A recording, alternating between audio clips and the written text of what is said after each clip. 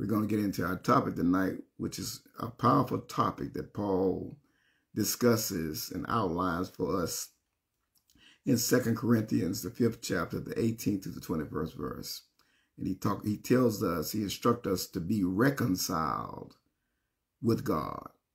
Now, this is buried off in the 5th chapter. If you read real fast, you can run right through it, but it's one of the most important part of our Christian walk is to be reconciled with God. And that's what we're going to be teaching on tonight. Please do not hesitate, Facebook Live, Zoom Live, to stop me anywhere and ask questions, because this is not intended to be a lecture. It's intended to be Bible study.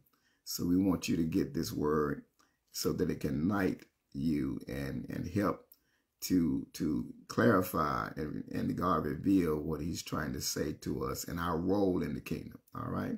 Father God, we thank you for this wonderful, beautiful day. You have made it to be a great day. And we acknowledge you that it would not have been possible without you.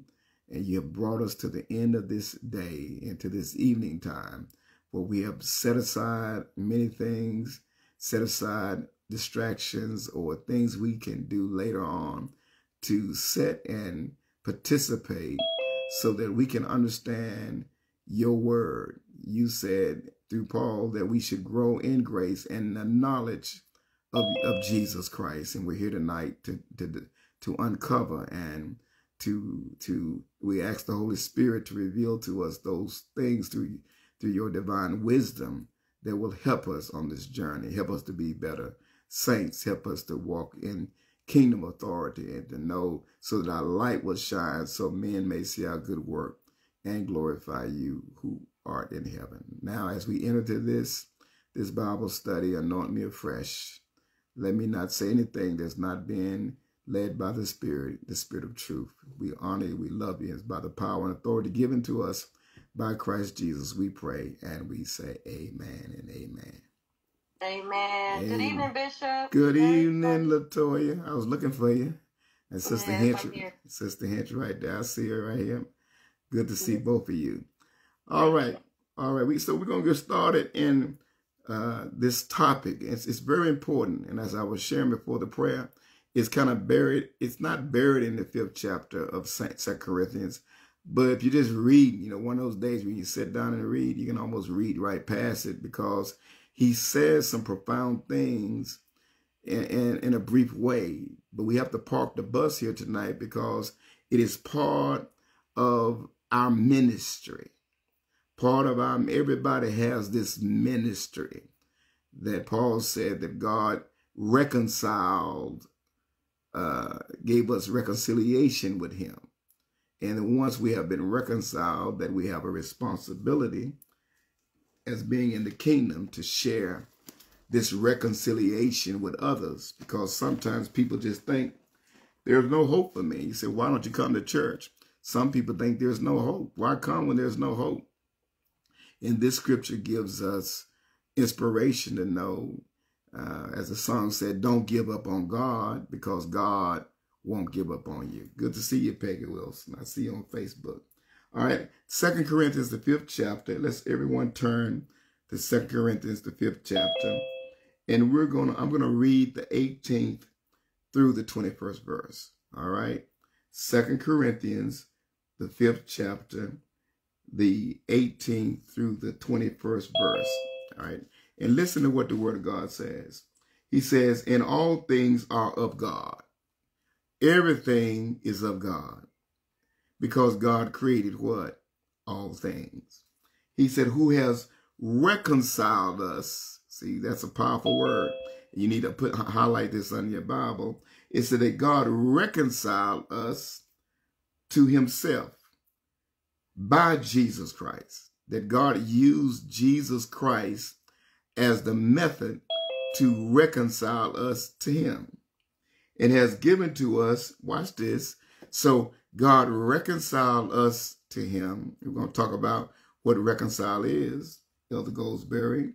But when God reconciled us to him, then he gave unto us the ministry of reconciliation, right?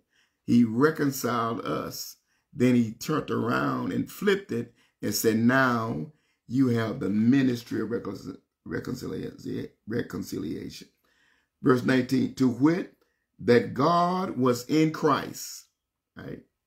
That solves a dilemma for a lot of people. God was in Christ, right?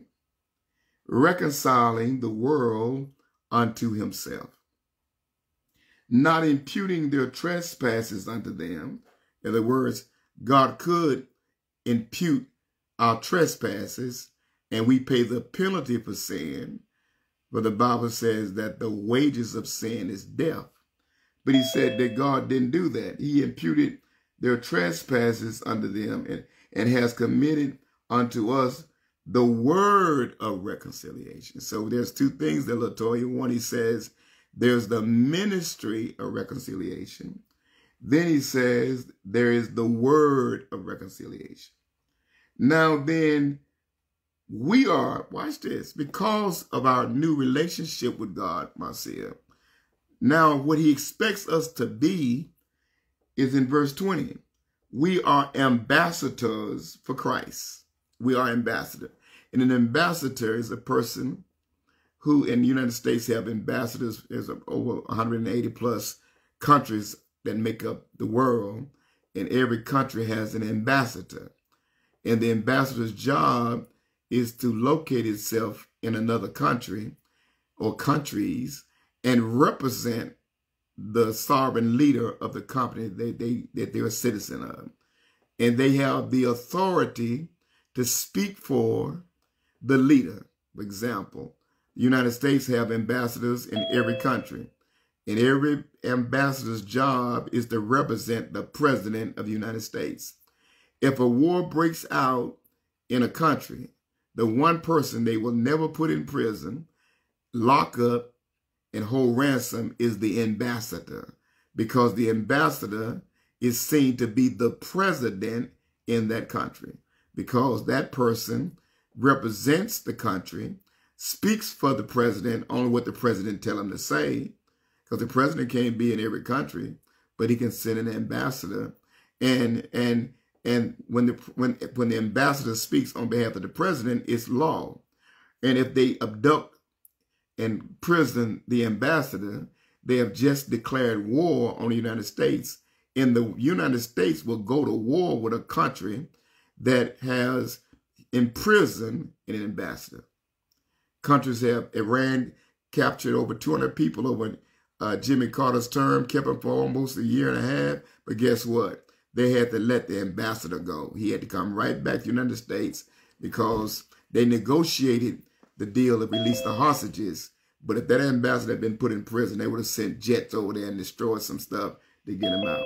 So we are the same way with God. We are his ambassadors, right? We are ambassadors for Christ. Verse 20, now then we are ambassadors for Christ, as though God did beseech you by us. We pray you in Christ's stead, be ye reconciled to God. For he has made him to be sin for us, who knew no sin, that we might be made the righteousness of God in him. We're not righteous, but because of our faith in God, God has made us the righteousness of him. We are the righteousness of God in Christ. And you say, wait a minute, how can we be righteous? Because we all sin, we all have sinned and fallen short of the grace, glory of God. It's because of this reconciliation that we got to understand. And some people are nervous because they make mistakes and they get frustrated or get fear comes upon them because they think they're going to miss heaven.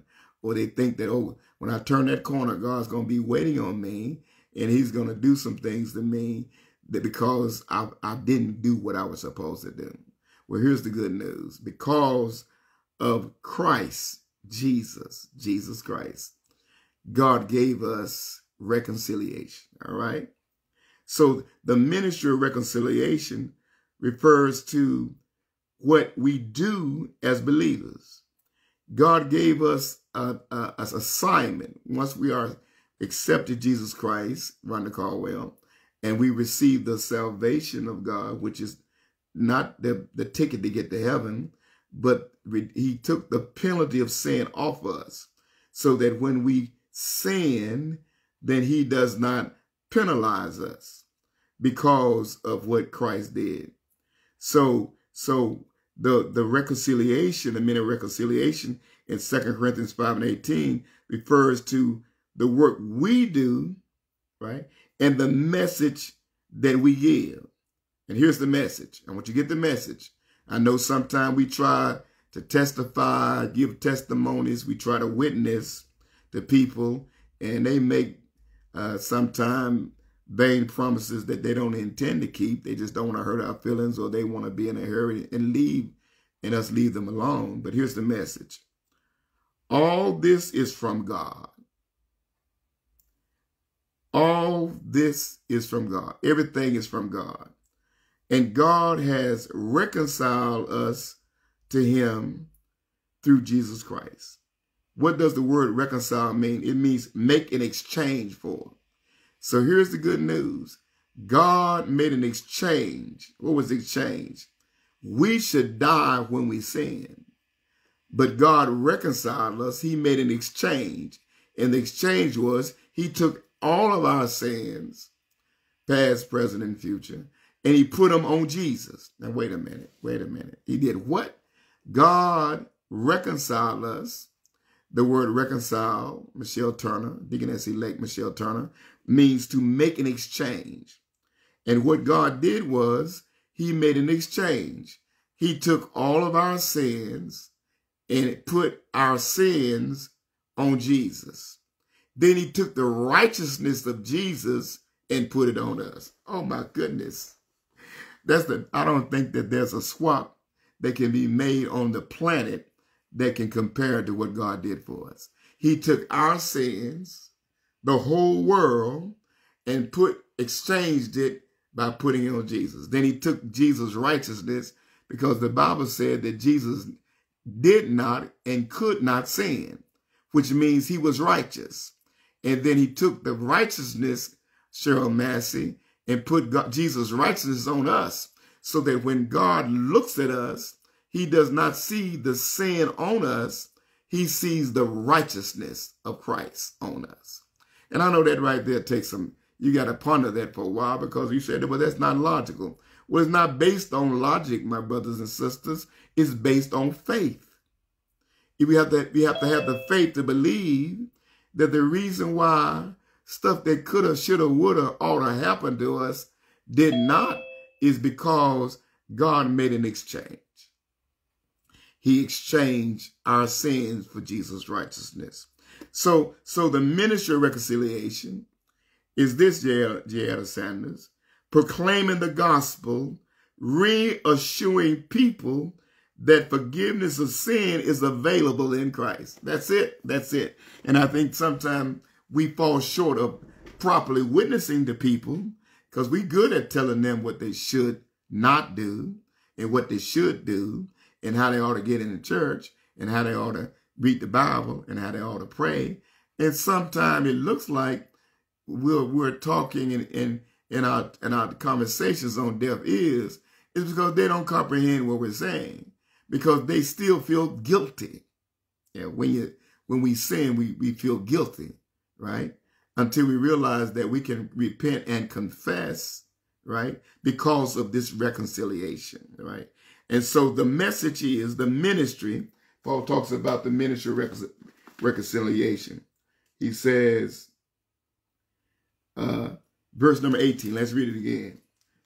We're in 2 Corinthians, the 5th chapter and the 18th verse. He says, and all things are of God, who has reconciled us. He made an exchange to himself by Jesus, right? And has given to us, see, it's to us, the ministry of reconciliation. And the ministry of reconciliation involves proclaiming the gospel. And the gospel is good news. What's the good news, Bishop? That we have the forgiveness of sin is available in Christ. Yeah, God forgives us because of Christ, not because we had a shut-in and prayed and fasted for 3 days and consecrated ourselves and all the stuff, ceremonials and rituals that we do that we believe that matters to God. It doesn't. God knows what it is. Sometimes we trying to get an excuse from God by going through rituals and ceremonies. But watch this, Elder Goldsberry, that the reconciliation God gave us by putting the righteousness on us is that we have the forgiveness of sin. It is available because our faith in Christ. That's it. Because sin does one thing, right?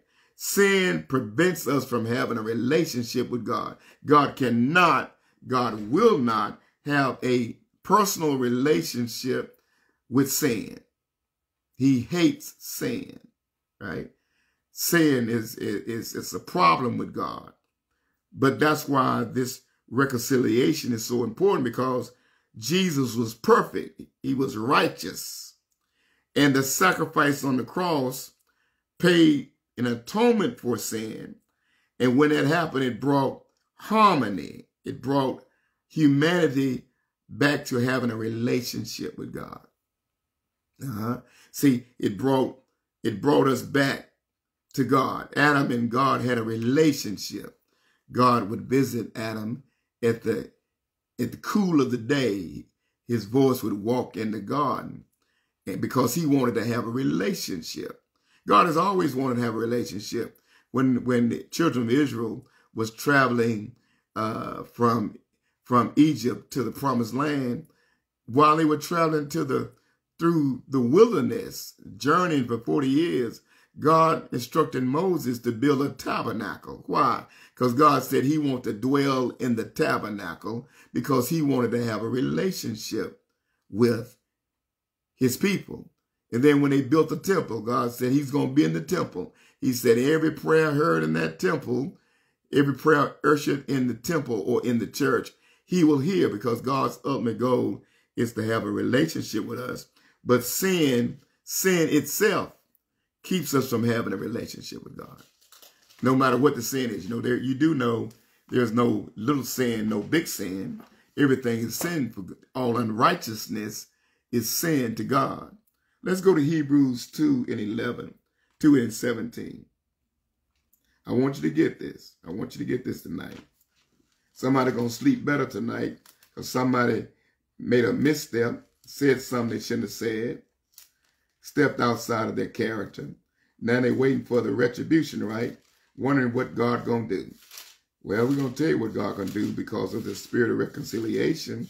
The moment you repent and seriously repent, 1 John 1 1 and 9 and 10, which we're going to get to in a minute, tells you what God going to do. But sin prevents us from having a relationship with God. Hebrews 2 and 17. Wherefore in all things it behooved him to be made like unto his brother. That's why Jesus had to be a man, right? Because he was the man that sinned. So since man sinned, the exchange was for a man that didn't sin, that he might be a merciful and faithful high priest in things pertaining to God, to make reconciliation for the sins of the people, right? So God, right, it said God was in Christ, so God became man, right, so that he could himself die for a man. God, who is righteous, died for an unrighteous humanity so that the unrighteous humanity would be righteous with God. So that when man sinned, God didn't treat him like unrighteous. God treats us like righteousness. So Jesus reconciled us to God. He made an exchange for us. He exchanged himself for us. We were teaching that, and New Hope understands this.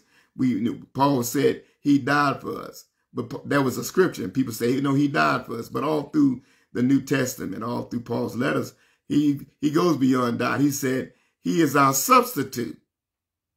That means he didn't die for us. He died in our place. And that ought to make it shout.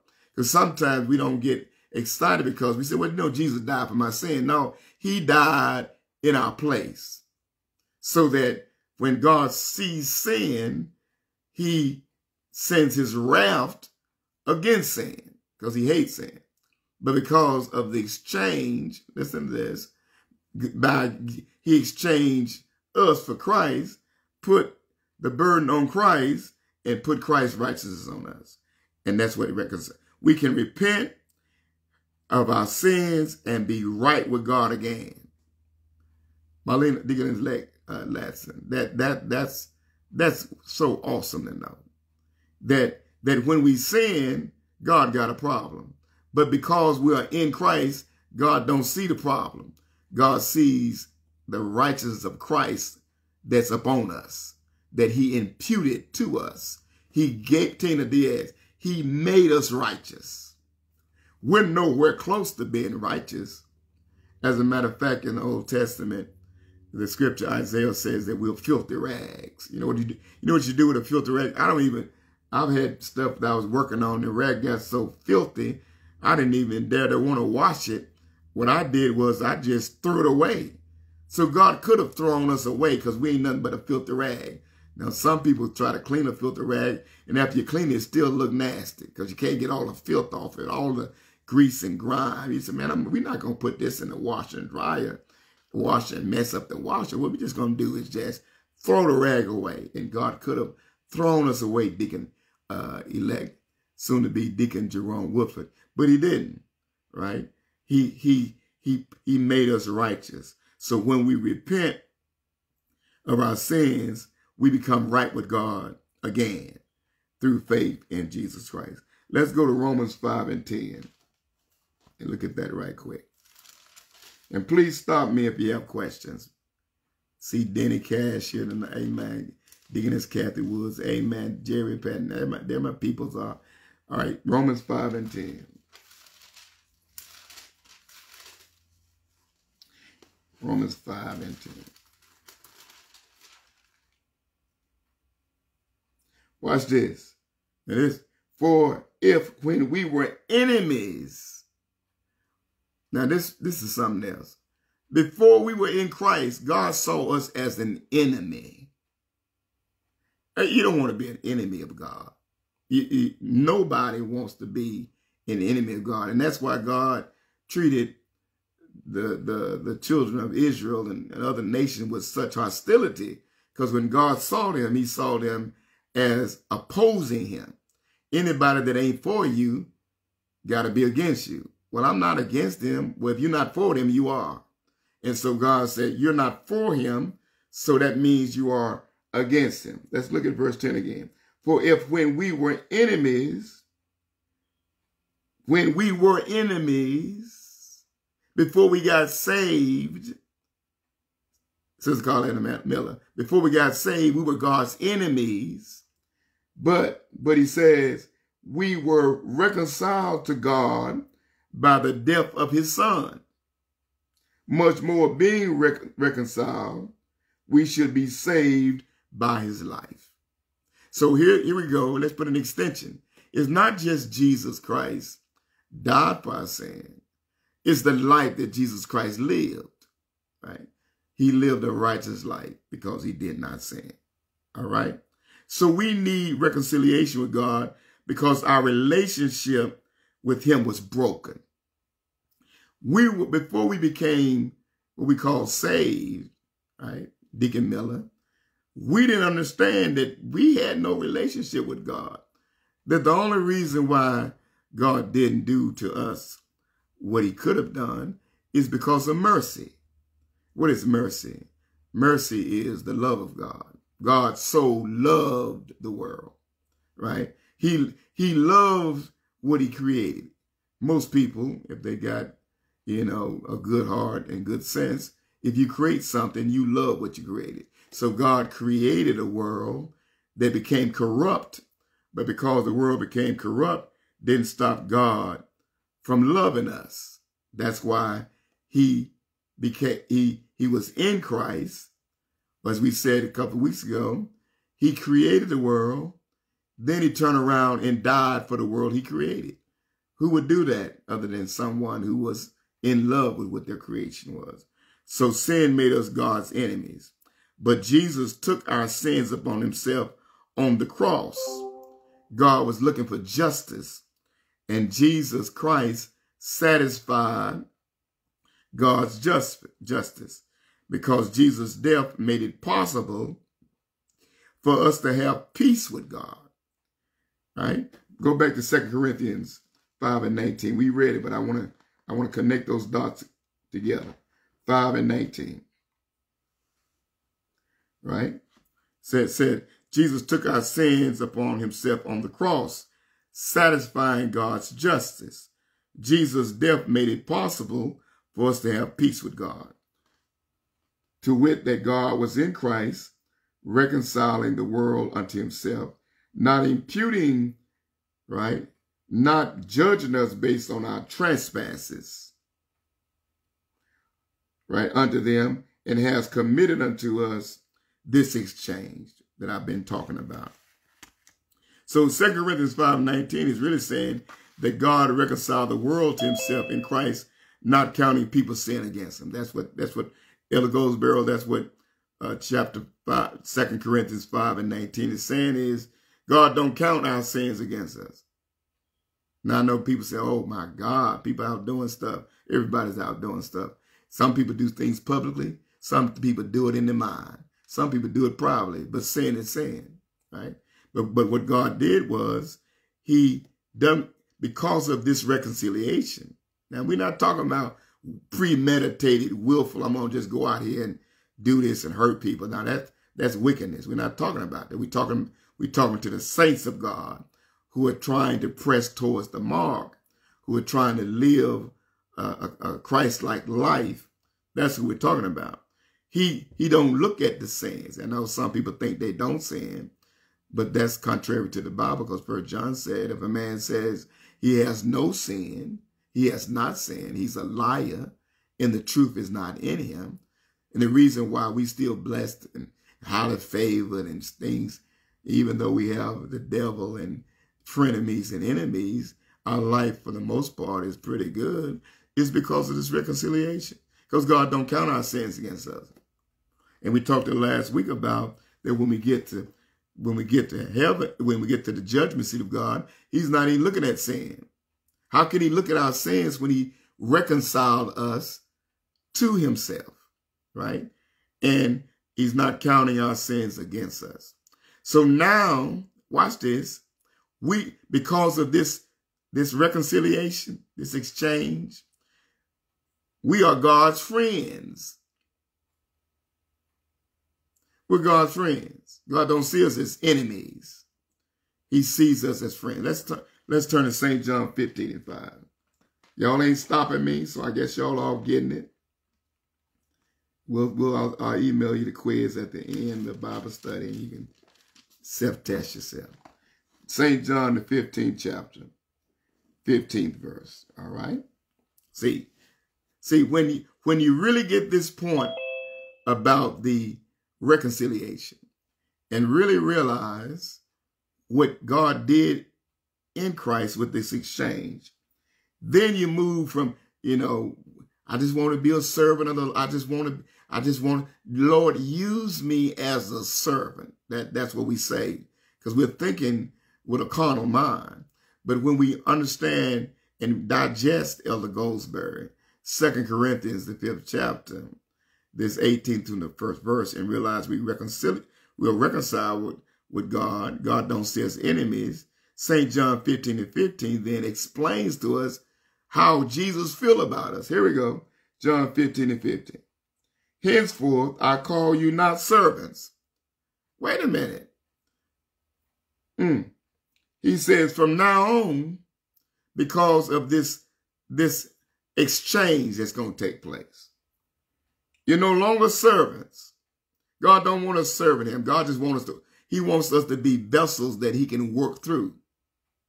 And we're running around trying to serve God like a servant. You know what a servant is? A servant is the king, the master of the house, sat at the table, and the servant run around and put all the food on the table, make sure the tea and the tea glass never get less than full, and make sure the food is warm and make sure everything is perfectly cooked. He said, no, you're no longer a servant, for the servant knoweth not what his Lord doeth. Molly Lasson, if we're a servant, we're so busy serving, we don't know what the Lord is doing. He said, but I have called you friends, for all things that I have heard of my Father, I have made known to you. That's good news, because we're no longer enemies of God. God don't have hostility. God still hates sin, but God don't hate us. Before we were saved, God hated sin. And since we were doing sin, we were in the pathway of God's hostility. But now we have been reconciled in Christ. He says, you're no longer a servant. I know the song says, serving the Lord would pay off. I grew up hearing that song, right? It was a whole lot of songs that sound good because people in that era was struggling. They didn't have what we had. They didn't have these new cars and refrigerators stashed with food and so much food you forgot what food you bought. You're still buying groceries every week and can't even get the food in the refrigerator. And so after so many months, you just call your kinfolk and say, y'all come over and get some of this food. I got too much food in this freezer. I got to get rid of some of it before it go bad, right? Yeah, I got so much food. Guess what?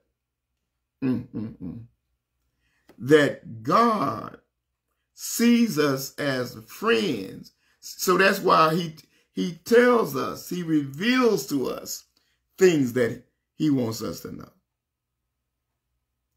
And so we are one now in Christ.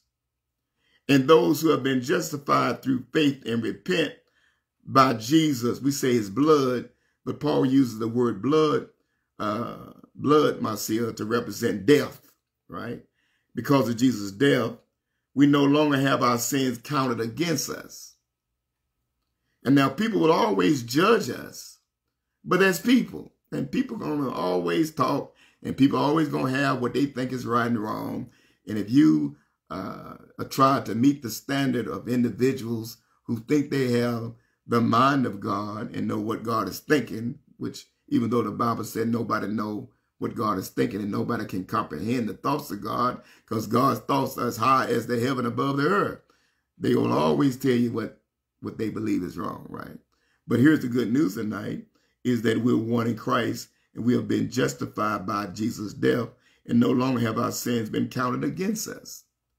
If you repent and confess, we are reconciled with God. This reconciliation does not mean we don't break the law of God, Jerry Patton, but our confession and repentance, right, make God see us not as an enemy, but as a friend. In other words, God sees us as righteous.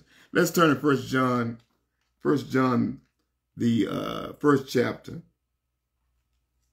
And this is quoted on occasions, but sometimes we quote things and we miss it.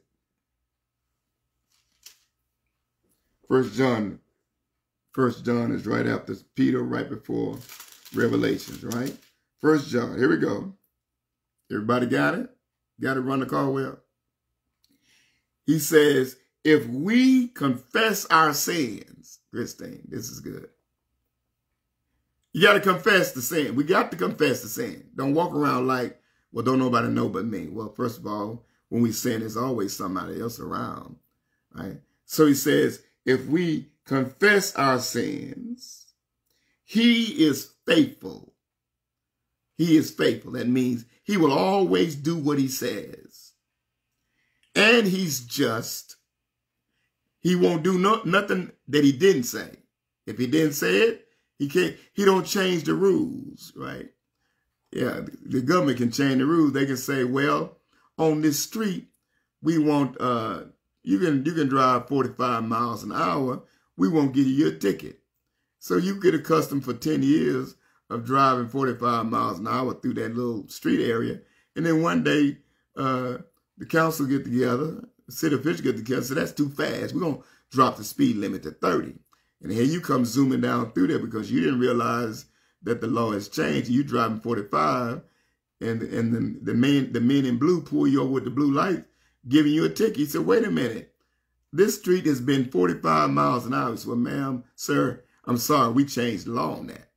And you said, well, didn't nobody send me no email, put no letter in the mail, didn't nobody put it on the news. So, ma'am, that ain't our concern. What he said is that men will change rules because men can be unjust, right?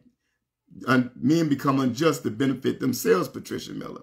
But God is just, which means if he said it's going to be this way, it will always be this way. Jesus Christ, the same today, yesterday, and forever. All right? He says he's just to forgive us our sins. But here we go, Elder Goldsberry, and cleanse us from all unrighteousness. What does that mean? Because we have confessed, right? We are now reconciled with him, and he sees us now as righteous because of our faith in Jesus Christ. We may feel guilty because that's just the way we are. We are. It's just like, sometimes you see a little child and the child did something wrong, and the mama walk in the room before the mama even say something, the baby start crying. Yeah, we all know that. We already know that story. Say, why you crying? Because, I don't know, because I'm scared. Scared of what? I'm scared I'm going to get a whipping. Mama didn't bring no belt. Daddy didn't come in there with no switch. But just the thought that I did something wrong means there's got to be a consequence. The baby start crying, and the parent has to say, dry them tears up from your eyes. Just don't do that again. And that's what God does for us. All right? I hope y'all are still with me. Y'all still tracking with me. All right? So God, because of Christ making that exchange, when we confess, God sees us as righteous. He cleanses. Cleanse means he don't see sin. He can't see the sin, right? He cleanses us, all right?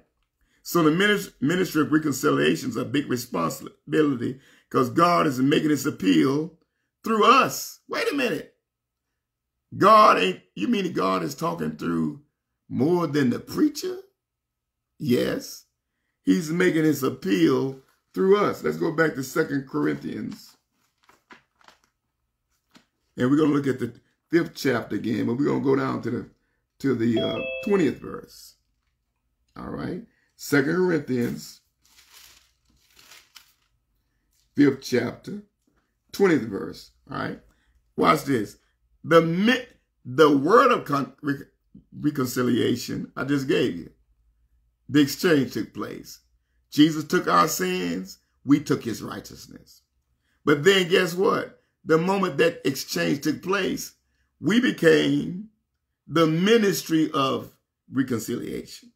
The responsibility to make the appeal to the world is through us. Let's look at verse number 20. 2 Corinthians, 5th chapter, and the 20th verse. Watch this. Karen Woodford, Deaconess elect Karen Woodford, I know you're sitting there with your wonderful husband. Look at verse number 20. Now then, we are ambassadors for Christ, as though God did beseech you by us. God is asking us to spread this word. Let's tell you, you know what word we spread? You're going to die and go to hell. That's the word we spread. We spread the word of judgment.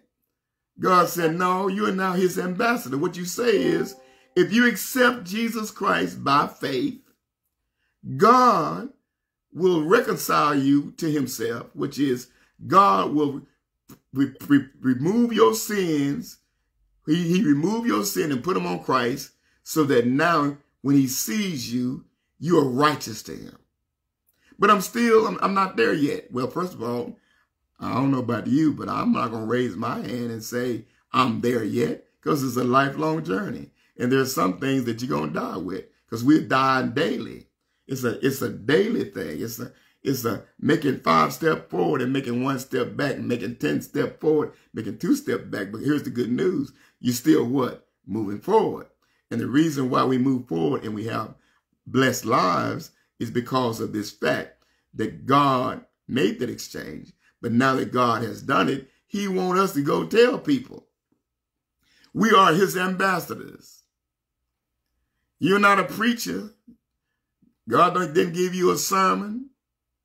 God didn't give you a word to preach to the people. But what God gave you was a word of reconciliation. Verse number 19, he said, verse number 19, the latter clause said, has committed unto us the what? The word of reconciliation. Our responsibility is to tell people, if you accept Jesus Christ by faith, not by logic, not by intellect, not by trying to figure out how God did all this and how does it all work, because faith means I don't understand it, but I believe the God who said it. And when we get to that point, God said, now you're no longer an enemy of mine because of Christ, because now I see you like I see Christ. And then God, he imputes that righteousness on us, and he expects us now to go share it with other people, starting first with our family, right? You start with your family. It's an embarrassing thing to be out in the neighborhood sharing the ministry of reconciliation with everybody that you know around the church.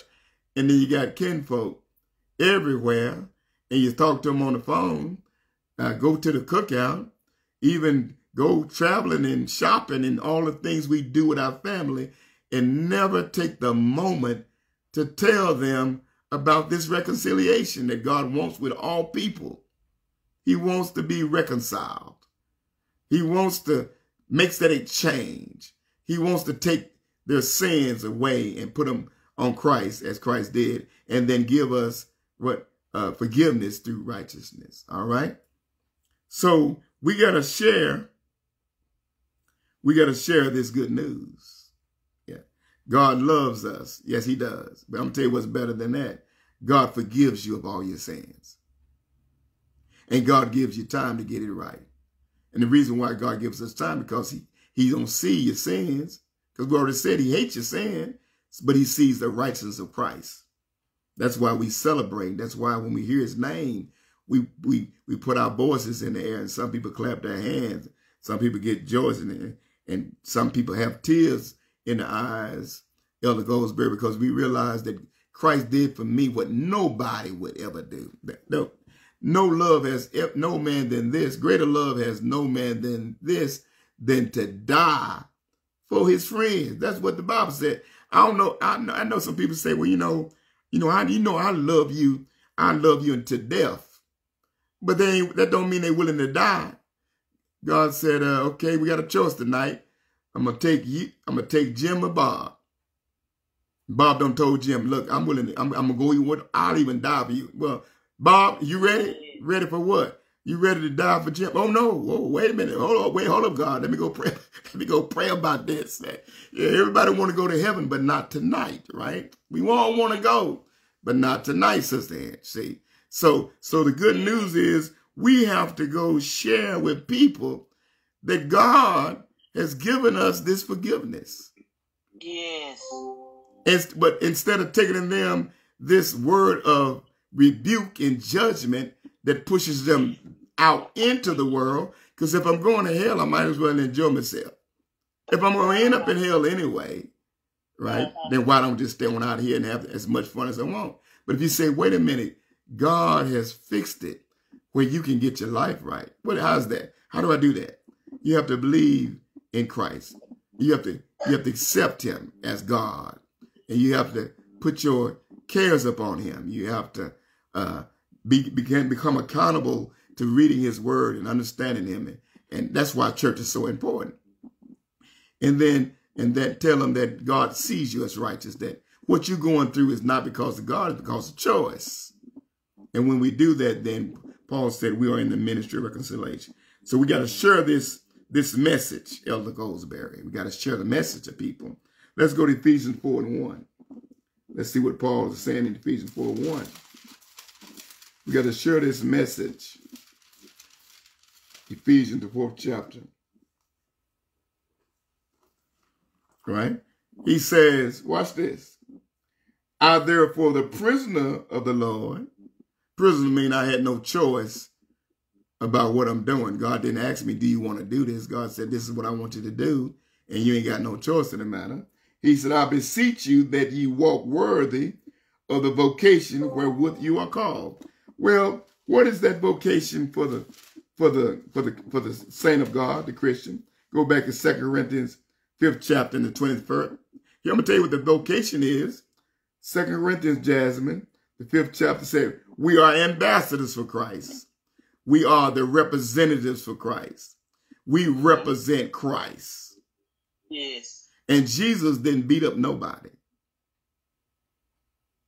Jesus was in a situation where they caught a woman in the very act of adultery. That means she was having intercourse with a man. They caught her and brought the woman without the man to Jesus said, what does Moses' law say? Moses' law says we ought to stone her. What do you say, Jesus? The Bible said Jesus wrote in the sand. And then he said, he's that without a sin among you, let him cast the first stone. Guess what? They all walked away.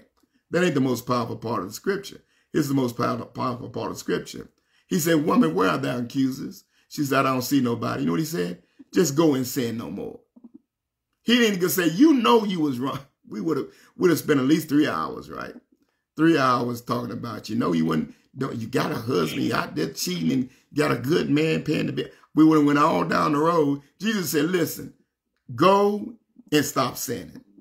That's it. Immediately he forgave her. Immediately he forgave her. Immediately. Jackie Boo, immediately he forgave her. That's what we are as ambassadors, right? We got to give people hope. The way you get somebody drawn to you is to love them. You don't get nobody drawn to you. I'm saying all this for your own good. Well, that is not going to draw me, but you can love me into a place. That's what God did. God so loved the world, and God still loves us. Can I be a witness and say we all know that we got some blessings that we didn't deserve to get? Yeah, some of us don't got to the age where now, yeah, we close to God. We ain't got nothing else we can do, right? we got to get into bed early. We can't step no 3 o'clock in the morning. We got to get in bed by at least 9 o'clock because we tired, right? Especially we've been at church all day. See, but when you're young, when you get old, Jackie Boo, I'm so glad to see Jackie Boo. We forget that we was young. We forget that we was young, and they're doing the same thing. They're just doing it in a different way. Different way. Yeah. So the way we win souls is by being ambassadors for Christ and giving them this ministry, this word of reconciliation, that Christ died for your sins. And because he died for your sins, God exchanged his righteousness and gave us his righteousness and gave him our sins. Ain't that powerful, Jackie Boo? Yes, very powerful. Yeah, he took every sin that you and I would ever commit and put it on Jesus, and then turned around and took the righteousness of a man who did not sin at all and put it on us. So when he sees us as friends. All right? So we got to share that message. Every believer plays a part in the ministry of reconciliation. Paul said one person plants and one person waters. And I had to learn a long time, sometimes you can't be the planter and the waterer. Sometimes your role is just to put the seed into somebody. And they accept the seed, but they're not going to accept your water. And then 2 years later, somebody walked past them, talked to them for 5 minutes, and they give their life to Christ. You got to know as an ambassador, your role may just be the water, Latoya. Somebody else planted the seed. And sometimes because we get ourselves lifted up because somebody gave themselves. I witnessed to them. I spent time, well, you did.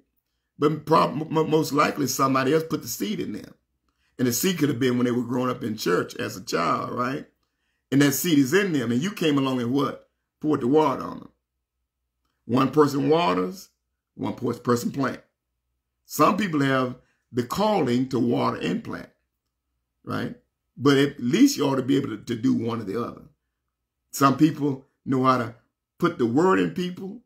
Some people know how to explain the word. Some people, Jackie Boo, know how to quote scriptures. But if you ask them what the scripture means, they can't explain it. But guess what? If you gave them a scripture, you put a seed in them. And then guess what? Put them on Zoom at Bible study, and we can what? Water them.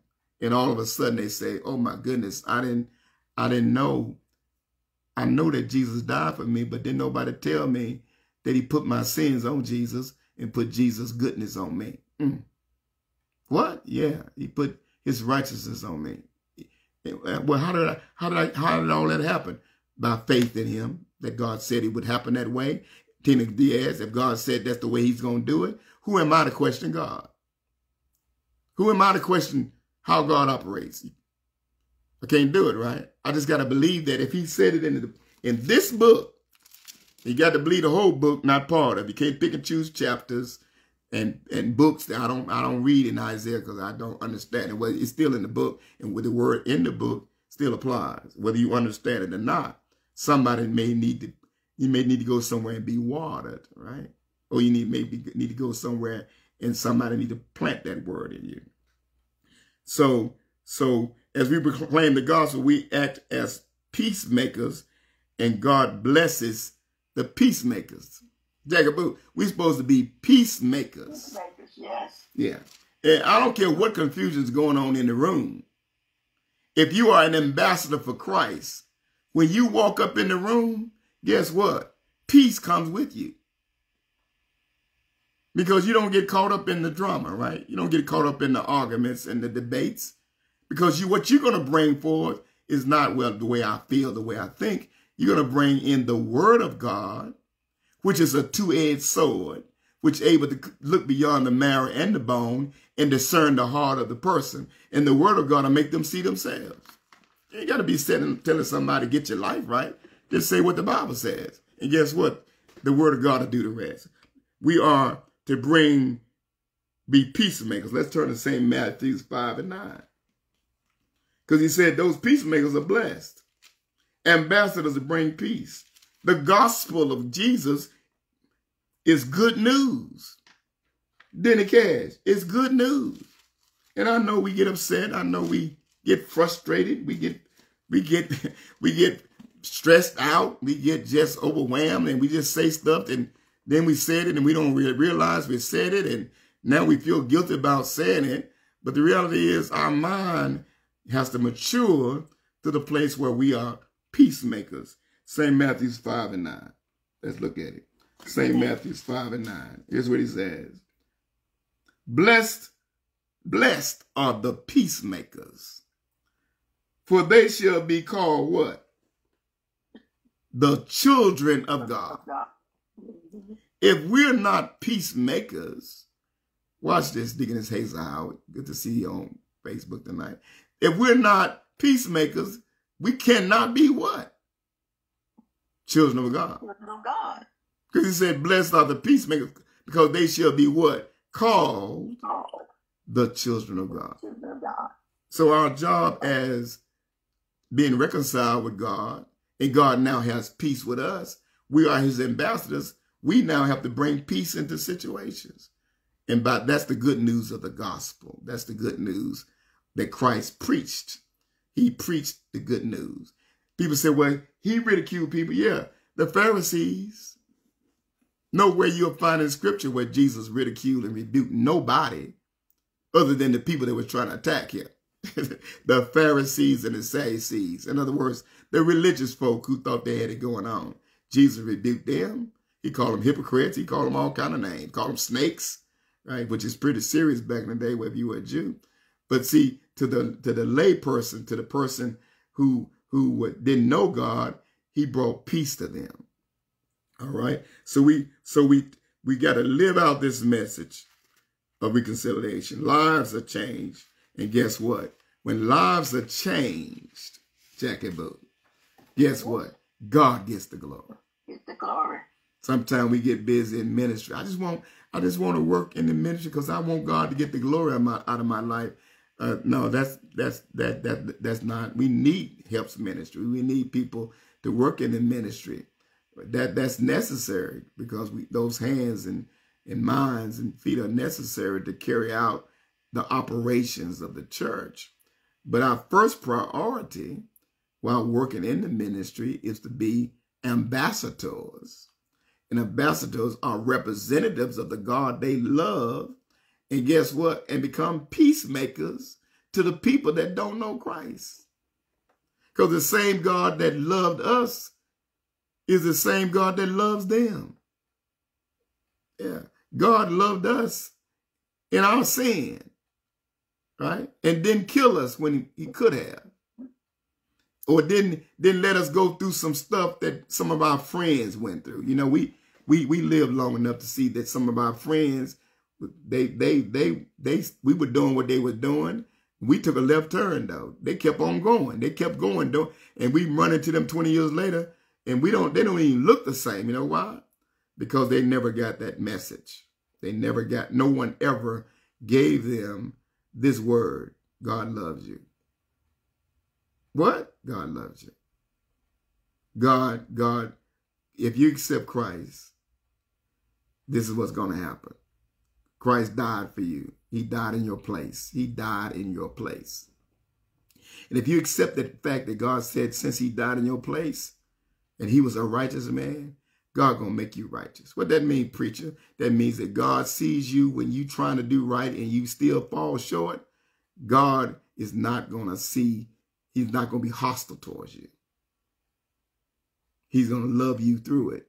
He's gonna love you through it. He's gonna love you through it. Yeah. And that's the problem we have.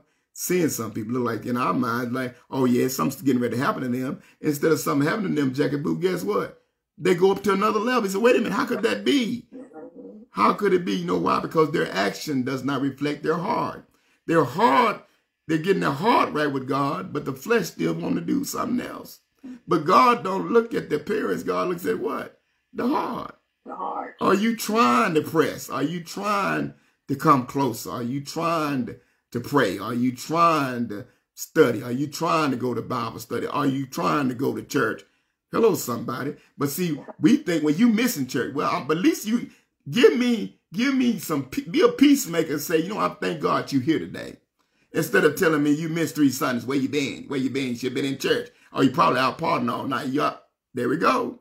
That is not a peacemaker. That is not an ambassador. Jesus didn't do it. So guess what? Why should we?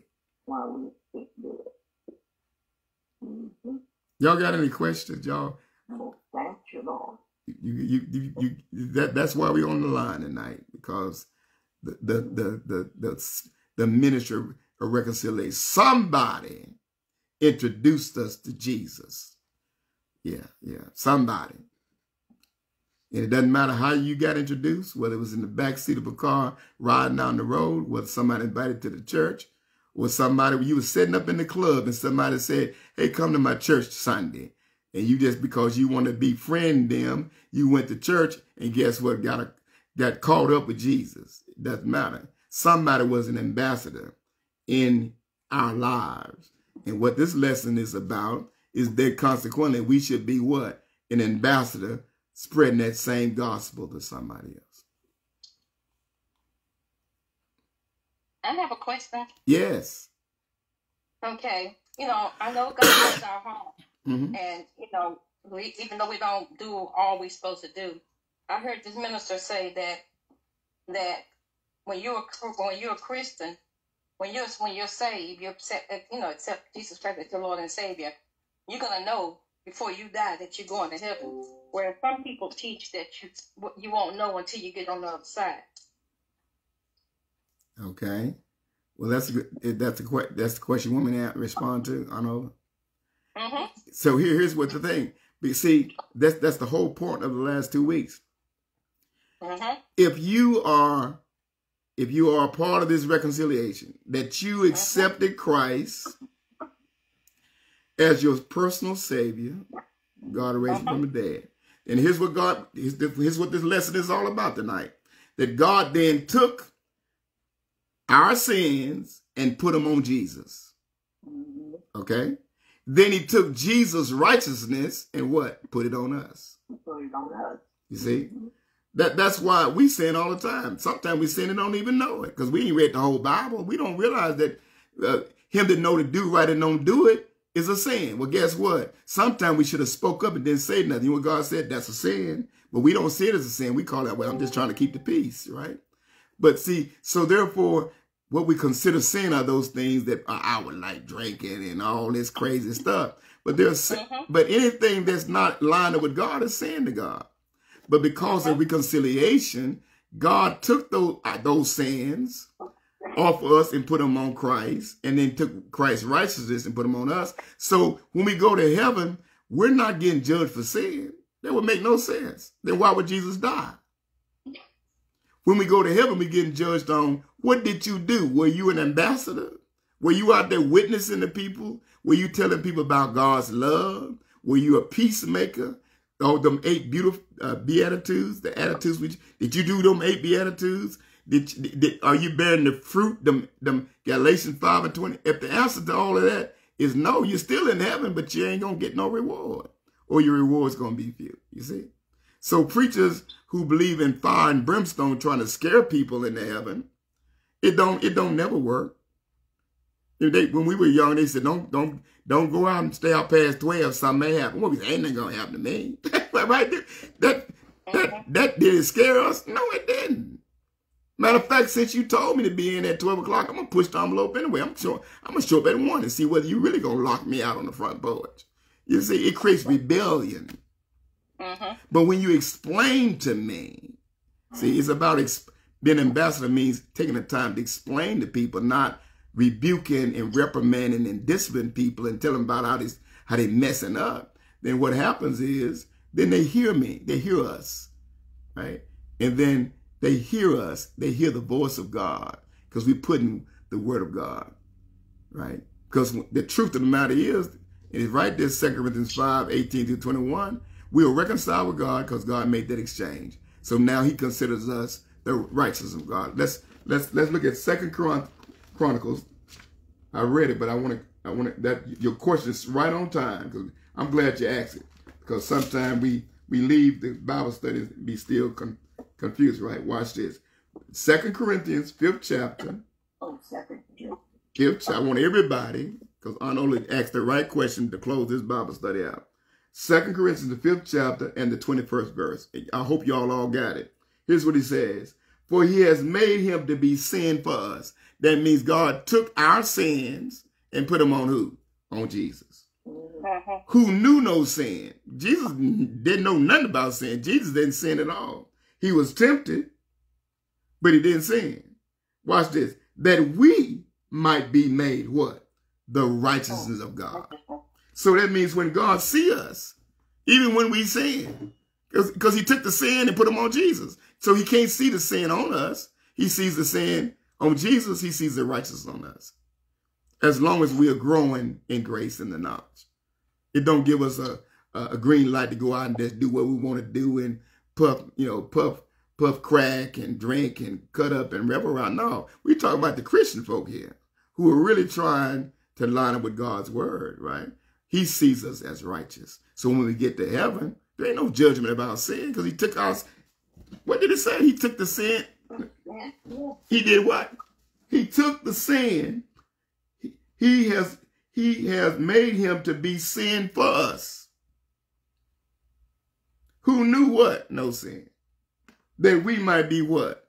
The righteousness of God. Yeah. Does that make sense? So when we get to heaven, it ain't about sin. It's about what? What did you do? It's about reward. What did you do? Were you really an ambassador, or was you really just trying to make yourself look good? Because some people want to be high profile and they love hearing their name called. You can see the grin on their face. It's like a prideful thing. Like, oh, you just did a great job. And if you don't say to them they did a great job, you see another look on their face, which is, I can't believe they didn't recognize me. But the real Christian, the real ambassador ain't looking for praise from man. They're looking for praise from who? God. Because only what God do will last. People will praise you on a Monday, but don't let them hear something bad about you on Friday. On Saturday, Sunday, they ain't going to sit next to you because they heard something. Whether it's true or not, they don't know. It's just the idea they can't believe you did that, whether it's true or not. You see, that's what this is all about.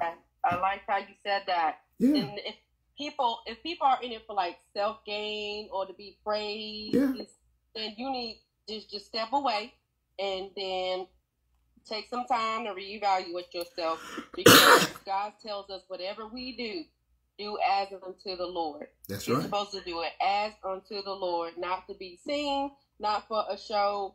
It's as unto the Lord. And if you're really committed, you will stay in it to win it for God and not for other people. Because it's not about other people. It is about you and God. Absolutely. Your relationship with God, your soul salvation. When I see God at the gate, I'm not going to see nobody I see on this Bible study. I'm going to see God. I'm going to meet God face to face. And he's going to ask me the question. He's going to look at me at what I'm doing. So I better make sure that I'm in the Christian race for God and not for self-gain. Well, here's the thing. Everything you said was good. But watch this.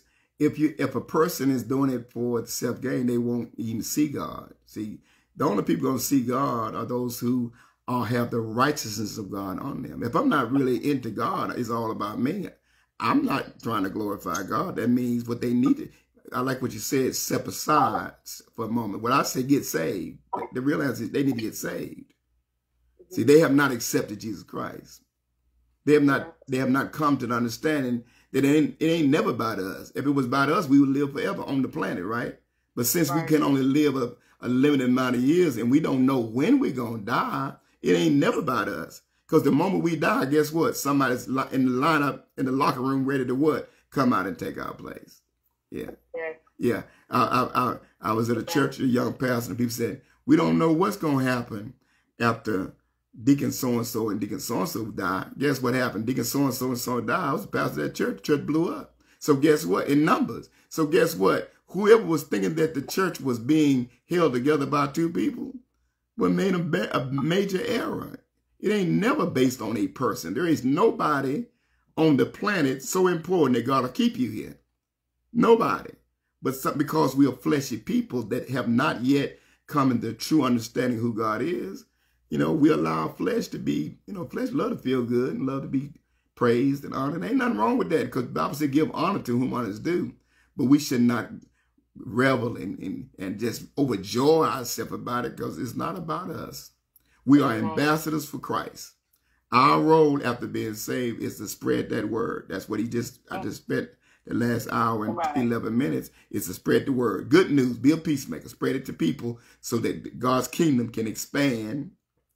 And as God's kingdom expands, guess what? The devil's kingdom what? Decreases. That's the way it works. If the earth has so many people, there's 8.3 million people. So the more people get on God's side means that the devil has what? Less people. And who does God use to do that? Us. Not the preacher in the pulpit, but the members of what? Us. In the street, in the food line, in the post office, in the community, in the neighborhood, working in the hospital, working in whatever. So that's what this whole Bible study was about.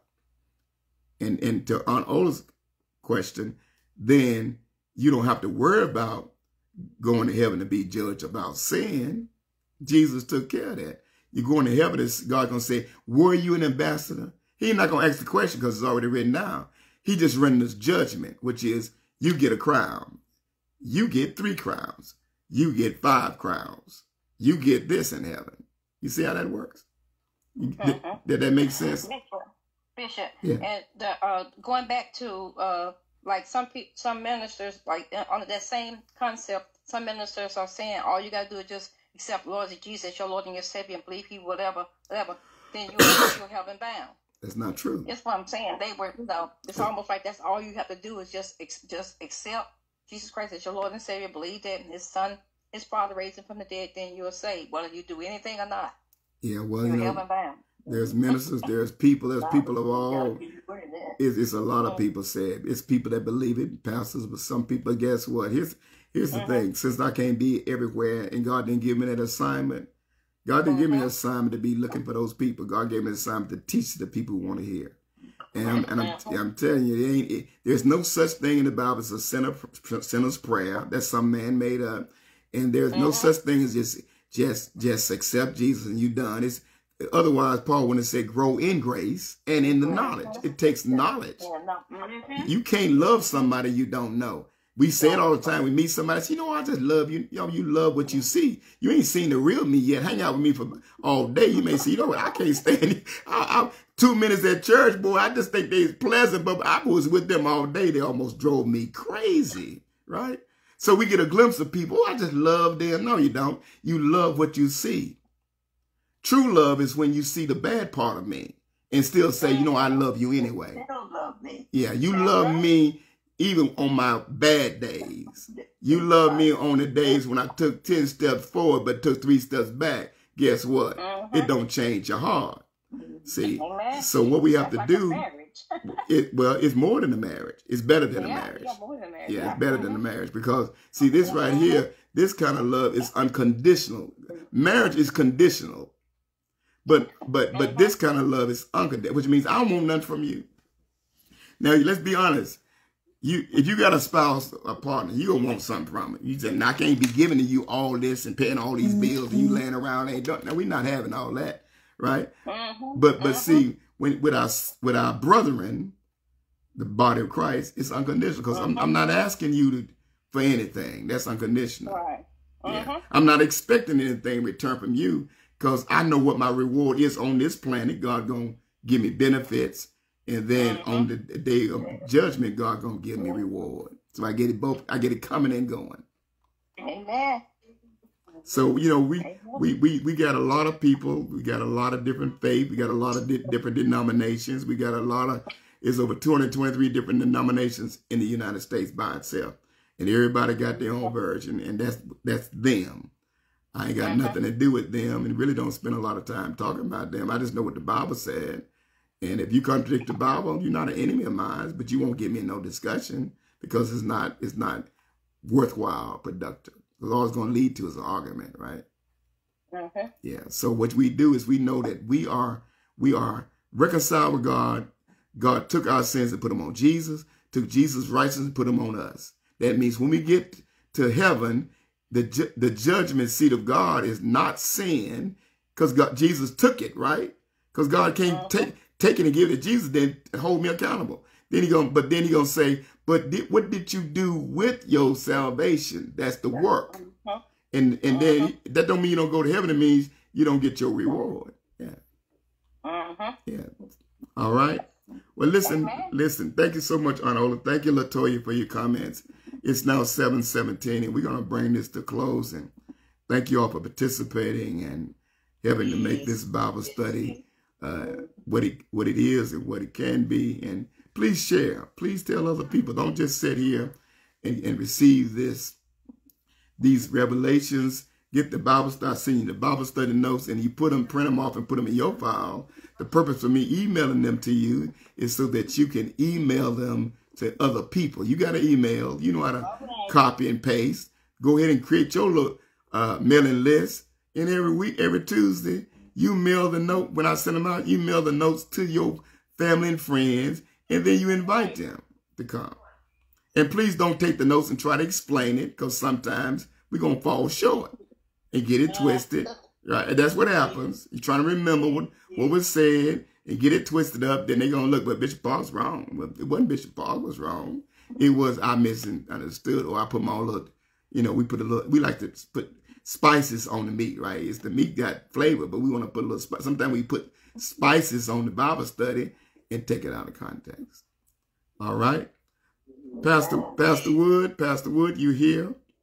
So we're going to turn it over to you. I'm here. Thank you so much. Can you got anything to add, closing remarks, or just give us a benediction, what's ever in your heart? I'm so glad to have you explain it so well for us to understand what reconciliation really means for us, and we have a better appreciation for it. To God be glory. Praise the Lord, everybody. For he is good, and his mercy endureth forever. Yes. Let us pray. Gracious Heavenly Father, we thank you for this day. God, we thank you for our life, our health, and our strength. We thank you, God, because you've allowed us to come together on this Tuesday evening to learn more about our relationship to you. God, we thank you because you have given to your manservant the revelation that he was going to share with us, your people, so that, God, we will know more and more of how we should behave and how we should relate to you. God, we ask right now that you bless all those that are part of this Bible study. Help us all to leave here not as hearers only, but as doers also. We ask, God, that you continue to bless us, continue to let us be ambassadors, and let us see the fruit of our labor. We ask all these blessings and the power and authority afforded us through Christ Jesus. Amen, Amen. Amen, Amen. and amen. And amen.